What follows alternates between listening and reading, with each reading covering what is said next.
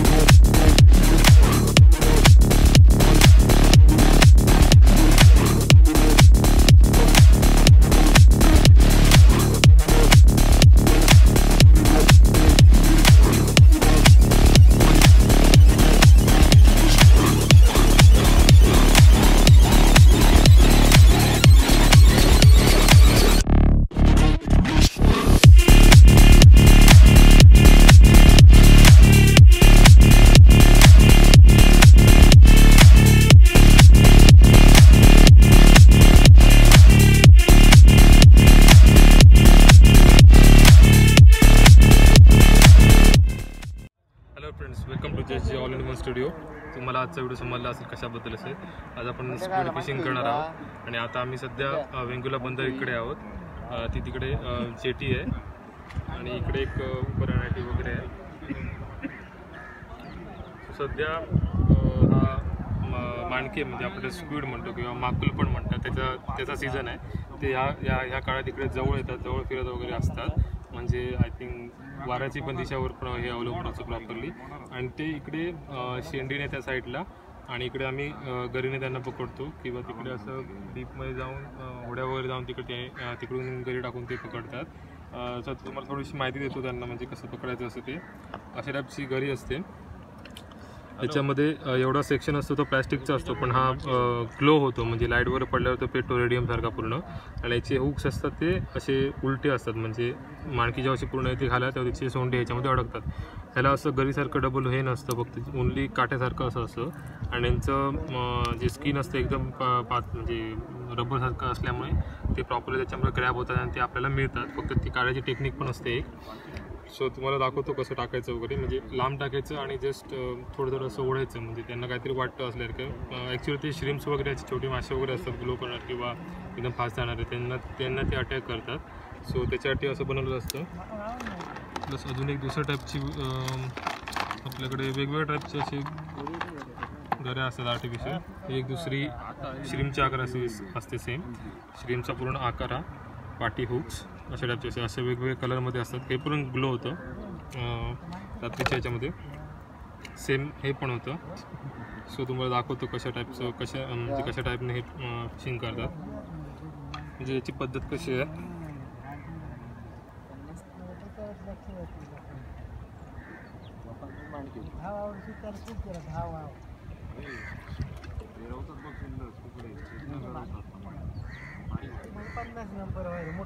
टाकून झालं थोडा वेळ थांबायचं, थोडं खाली जायला लागलं त्याला, थोडं खाली गेलं म्हणजे एक जर त्यात म्हणजे असं ओढायचं, थोडा वेळ थांबायचं, 4-5 सेकंद परत थांबायचं, थोडं खाली जायला द्यायचं, परत थोडा वेळ असं करायचं. म्हणजे ही मुवमेंट बघून जी स्पीड असते माणकी असतील त्याला अट्रॅक्ट होते आणि खायला येते.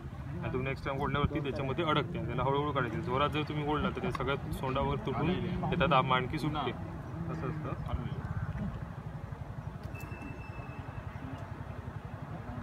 सध्या दिवसा जास्त असं ओढ नसते कधी कधी, रात्री आपल्याला बघायला मिळेल. तरी पण मला जसे पॉसिबल होईल तसे तुम्हाला मी व्हिडिओ तुम्हाला देईन. सो शेवटपर्यंत व्हिडिओ बघा. तुम्हाला वेगवेगळे म्हणजे पकडताना तुम्हाला ते व्हिडिओ मिळेल.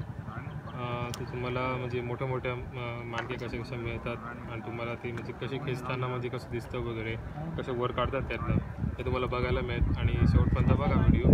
आणि तुम्ही नवीन असा माझ्या चॅनलवर तर माझ्या चॅनलला सबस्क्राईब करा आणि व्हिडिओ लाईक आणि कमेंट करा आणि तुमच्या मित्रांना वगैरे शेअर करा हा video. So stay tune.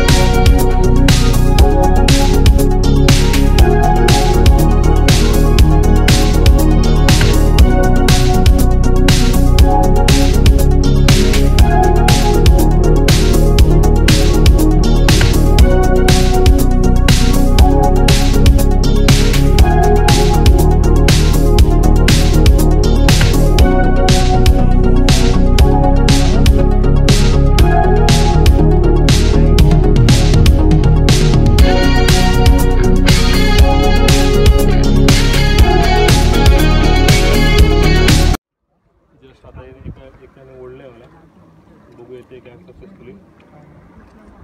Properly काढावं लागतं त्याला. स्मॉल साईज आहे पण ठीक आहे. आजच्या दिवसात पहिली आहे.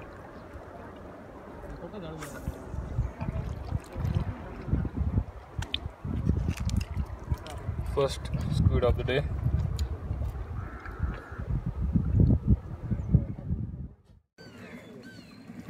Second one. अरे वाव या बराबर. Second one good size. Okay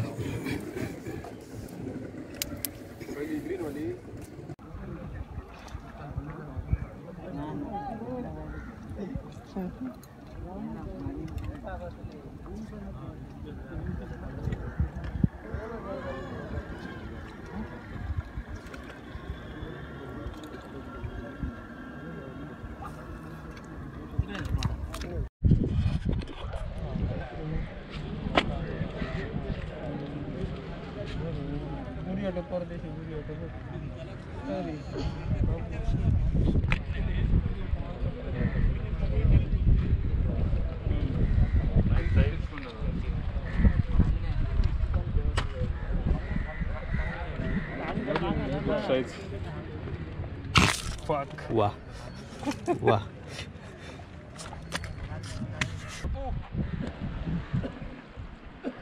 पहिल्याच मारलं तर मंडेच्या मंडेलाच बसले फाड माडू पहिलोच केलं मग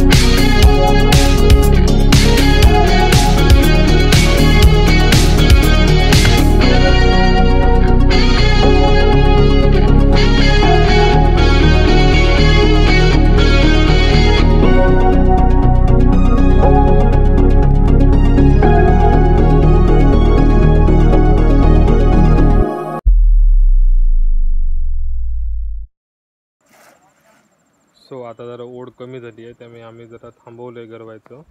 तर तुम्हाला पागून कसे काढतात माणके ते तुम्हाला थोडंसं दाखवतो. ह्या साईडला पागून काढतात आणि ह्या साईडला गरून काढतात. तुम्हाला दिसत नाही आय थिंक व्हिडिओमध्ये दिसत नाही प्रॉपर. आणि ते तुम्ही पांढऱ्या लाईट सगळ्या समोरचे दिसत आहेत त्या तिकडे म्हणजे एक अशा होड्या असतात ते घेऊन जातात लोक आणि तिकडून माणक्यांना गरवतात किंवा पागवतात. तिकडून जास्त करून मिळतात तिकडे कारण ते डीप असतं आणि तिकडे माणके म्हणजे बाहेर बाहेर असे फिरत असतात. तर तुम्हाला दाखवतो मी तिकडे पागवतो इकडे बघून नका.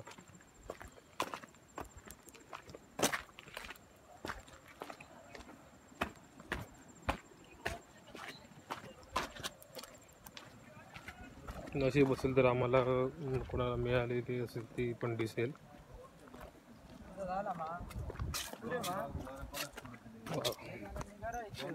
आताच एक गरून मिळालेली आहे.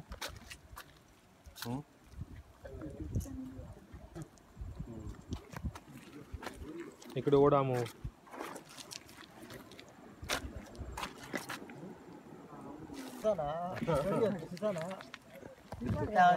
या साईडला थोडेसे मिळत आहेत.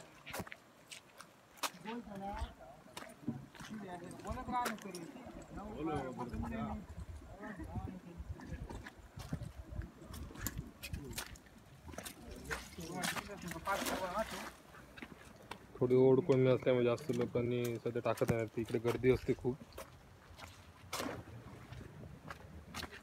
गाता हो एक तरी बघा एक शॉट मिळतं काय जसं आता यांनी टाकलं इकडे ॲक्च्युली तुम्ही जरा लक्ष दिला पाहिजे बिकॉज जेव्हा तुम्हाला वर अशी फिरताना दिसते तेच बघून टाकावं लागतं आणि ते एकदम फास्ट पोहते त्यामुळे आपलं क्विक एकदम टाकायला पाहिजे जाळं तर तुम्हाला ते मिळते.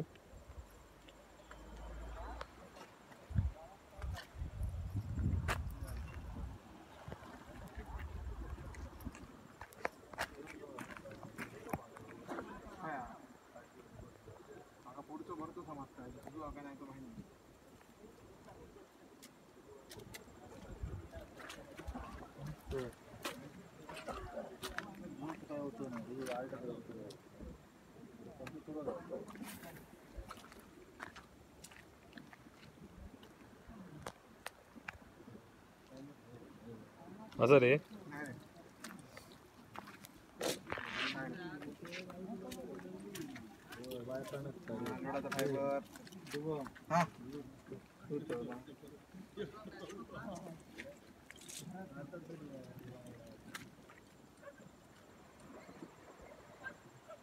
बघितलं तिकडे खूप माणसं आहेत गरवायला आणि पागवायला पण बट जेव्हा ओढ असते खूप माणके असते तेव्हा इकडे खूप गर्दी असते उभं राहायला पण जागा नसते बरोबर की नाही.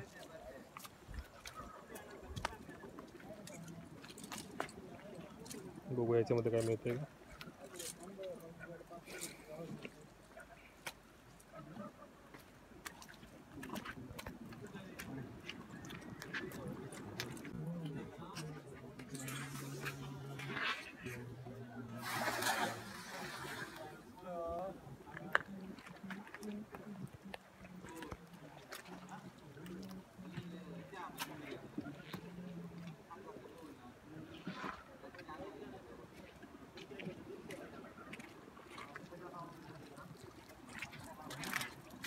याच्यामध्ये एक मिळाली आहे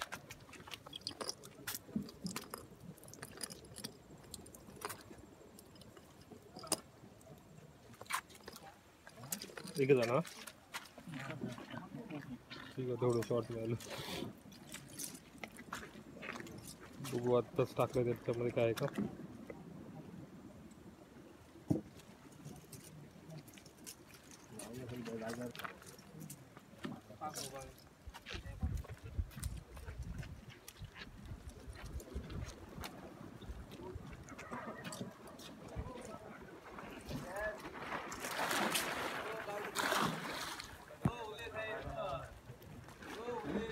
नमस्कार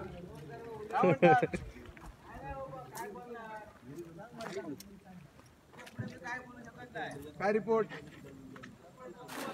कंपर ते आताच परतून आलेत ओढ कमी असल्यामुळे यार फोकस लावत नाही.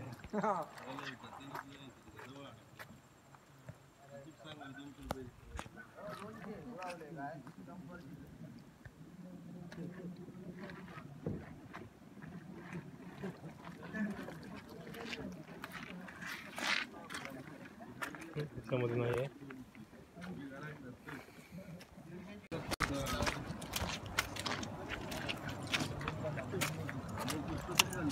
एकच हे बघा झालं सगळं पिक्चर आहे दिसलो डीडी न्यूज बाळू पटनाईक म्हणून झाला बाळू पटनाईक बरोबर आहे गाडी बिडी वाच करून सांगू तसंच मित्रांनो खेळमेळीचं वातावरण असतं इकडे त्यामुळे जरा कंटाळा येत नाही इकडे पागवायला वगैरे बिकॉज जी शेंडी असते तिचं वजनच एवढं खूप असतं नॉर्मली माणसाला दोनदा टाकलं तिथं त्याला खूप दम लागतो आणि हात वगैरे दुखतो पण असंच खेळमेळीचं वातावरण असल्यामुळे काय वाटत नाही आणि माणक्या पण मिळत असले तरी पण काय वाटत नाही आणि चांगलं वाटतं त्यामुळे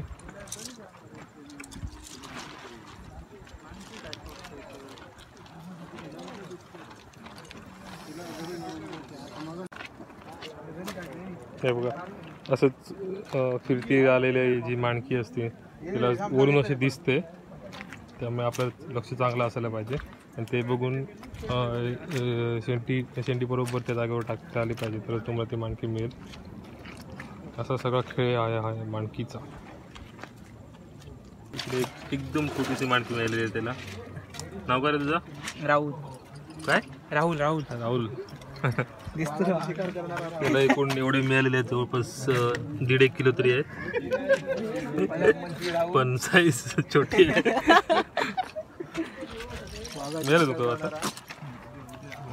त्यांना पण एक मिळाली इकडे, त्यांच्याकडे पण जवळपास 1.5 किलोच्या आसपास आहे. मस्त होते. सध्या प्रॉब्लेम आहे, सध्या ओढ नाही आहे, त्यामुळे आता इकडे ढीकच्या ढीक असतात माणक्या.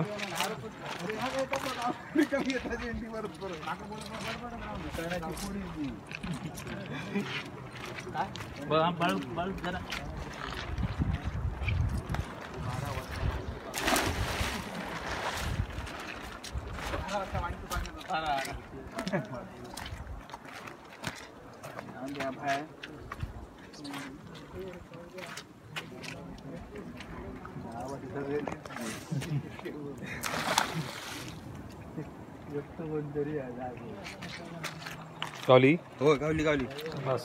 दाबोसातला प्रकाश गावकर याला एक माणकी भेटली. बघा स्वतःच इंट्रो दिलाय त्यांनी. चांगली गोष्ट आहे. प्रकाश गावकर यांना एक माणकी भेटली आहे.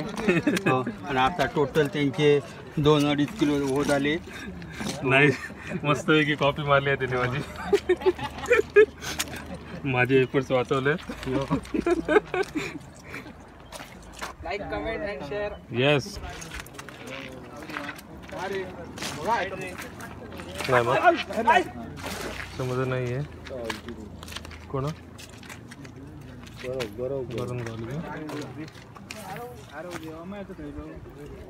आय थिंक सध्या चालू आले वाटतं गोड.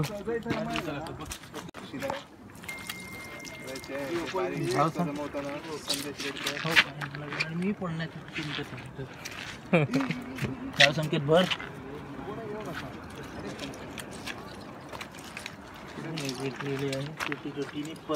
एकदम छोटीशी इकडे भेटतात 2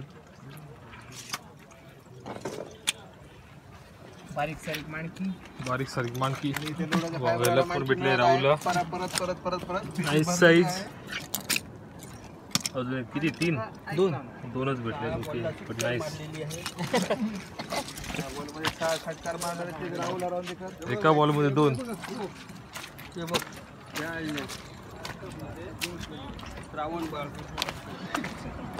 एक मिनिट जरा उठला.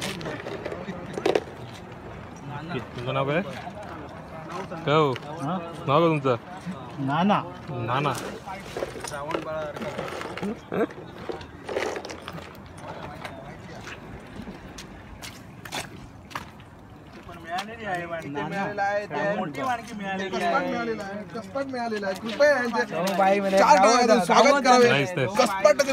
Almost big catch. किती? 3. हायएस्ट लोडाचा फायबर आलेला आहे इकडे. आय थिंक एकत्र आलेत वाटतं. काय थैला मावशी प्रसन्न. किती रे? 5. ओके, असेच मिळतात. जास्त किती मिळतात? हायेस्ट किती मिळालेलं इकडे? हायएस्ट 42 गावलेले ते का कोण? नाना रेडकर यांना 42 मिळालेले. खरं काय? यांना किती भेटले? गावकर तुम्हाला किती मिळाले सांगा? जास्तीत जास्त मला 36 भेटले एका जाळीला. Okay, nice. थव येलो असतो होय बा. अरे वा. एक एका भेटले आता आहे.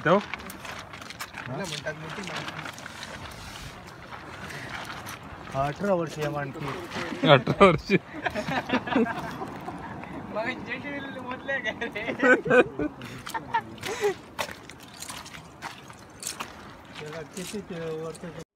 बघितलं तुम्ही कसं पागून इकडे काढतात. असंच साधा सध्या गरीला ओढ नसली तरी पागून चांगली ओढ आहे. सो आता आम्ही संध्याकाळपासून होतो आणि आता जरा काळोख मीन्स वाजले किती सेकंड, जवळपास 12:30 वाजले आहेत. आणि आय थिंक आज आमचा नाईट मारायचा प्लॅन होता, पण गरीला ओढ नसल्यामुळे आम्हाला आता जरा इकडे थोडं झोपावं लागेल आणि परत 3-4 वाजता परत आम्हाला चालू करावं लागेल. तर ते ओढ असलं ठीक आहे.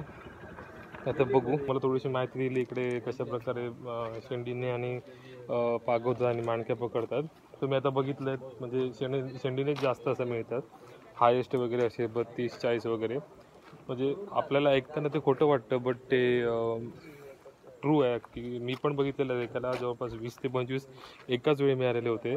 बिकॉज कसं असतं, कधी कधी माणक्या कडपाने असे फिरतात पूर्ण, आणि त्याचवेळी जर कोणी बघितलं आणि त्याच्यावर जर प्रॉपरली पडली शेंडी तर सगळ्या माणक्या आपल्याला मिळतात.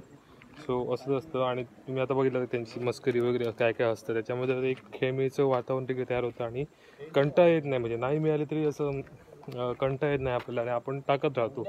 तेच एक असतं स्क्विड फिशिंगचं आणि नॉर्मल फिश फिशिंगचं. फिश फिशिंगला तुम्ही प्रॉपरली म्हणजे असं नंतर कंटाळा येतो, म्हणजे पेशन्स लागतो आपल्याला, पण पेशन्स नंतर थोडी नंतर कंटाळा येतो. पण स्क्विड फिशिंगला पण तुम्ही गरवता तेव्हा पण तुम्हाला नाही जरी मिळालं तरी तुम्ही परत परत टाकता. ते एक एनर्जी असते आणि एक एक्साइटमेंट असते. बिकॉज जेव्हा माणकी स्क्विड जेव्हा ओढते म्हणजे ती अडकलेली असते ती आपल्याला ओढते करेल ना, ती एक फिलिंगच वेगळी असते. सो अशा टाईपचं स्क्विड फिशिंग आहे इकडे. सो तुम्हाला ही व्हिडिओ आवडली असेल तर लाईक करा आणि कमेंट करा आणि शेअर पण करा. आणि तुम्ही नवीन असाल चॅनलला माझ्या तर सबस्क्राईब करा.